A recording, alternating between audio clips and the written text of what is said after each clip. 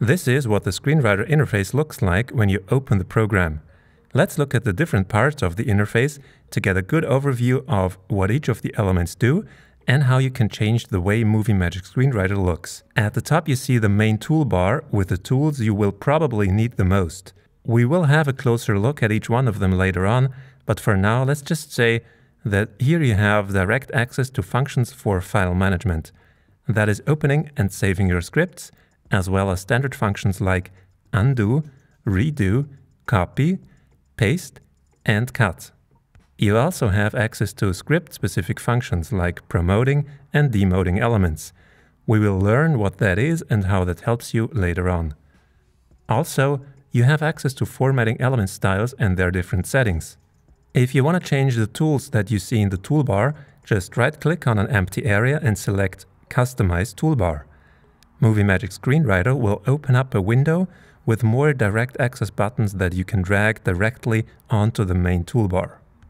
At the right side of the screen you have the so-called Element toolbar. What you see here is the first letter of the most used screenplay formatting elements. We will also look at this later on in more detail, but what these buttons basically do is they let you change the formatting elements on your page in case Movie Magic Screenwriter guesses them wrong or you just want to change them. At the bottom you see the status bar.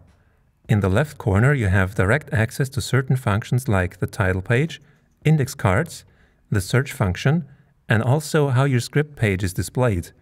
The rest of the status bar shows you in which formatting element you are in and on which line or page of the script. You can also use the status bar, for example, to jump to different pages in your script directly. On the left side of the screen you have this navigator window, the so-called Navi-Dock, that lets you perform a variety of different functions and gives you a whole lot of information about your screenplay. The Navi-Dock is very powerful, and that's why I will dedicate a couple of different videos to this topic, but for now let's just say that the Navi-Dock is a separate window that holds functions like outlining, screen management and overview, notes and bookmarks. So this very quick and broad overview of the interface of Movie Magic Screenwriter should give you a rough idea of where each of the elements are that we will use to write our script.